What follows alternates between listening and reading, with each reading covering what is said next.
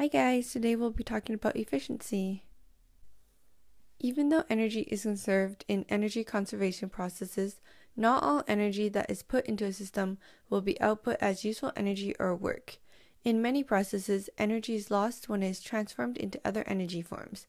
By energy loss, we mean that a fraction of the original energy is transformed into heat that is often not useful to us. For example, we can see energy loss as heat when a person is running. The chemical energy from the food they consumed is transformed into both kinetic energy and heat. A person is said to be more efficient if a larger fraction of the food energy is transformed into useful forms such as kinetic energy, and not heat.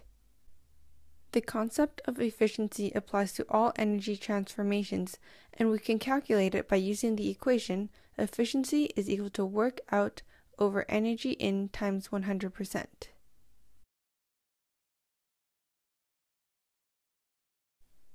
A. What is the efficiency of an out-of-condition professor who does 2.2 times 10 to the power 5 joules of useful work while metabolizing 486 kcals of food energy?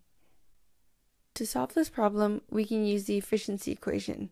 From the problem, we can determine that the work out done by the professor is 2.2 times 10 to the power 5 joules, and that the amount of energy going into his body is 486 kcals.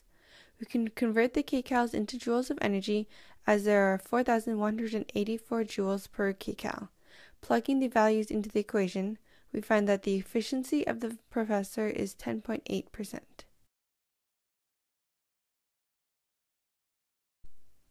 B. How many food calories would a well-conditioned athlete metabolize in doing the same work with an efficiency of 20%? Give your answer in kcals. To solve this problem, we have to find the energy in needed by the athlete to do the same amount of work as part A, which was 2.2 times 10 to the power 5 joules. From the question, we know that the efficiency is 20%. By manipulating the same efficiency equation, we can determine that the energy in needed is 262.9 kcals. When comparing the results of Part A and Part B, we can see that the athlete only uses half the calories as the out-of-shape professor. This is not surprising as the athlete has an efficiency that is roughly twice that of the professor. In these problems, we saw that in human systems, it was not 100% efficient at using chemical energy and converting it out as mechanical energy. In the professor, only around 11% of the chemical energy put into the system became useful mechanical energy. The other 89% of the chemical energy was lost as other energy forms.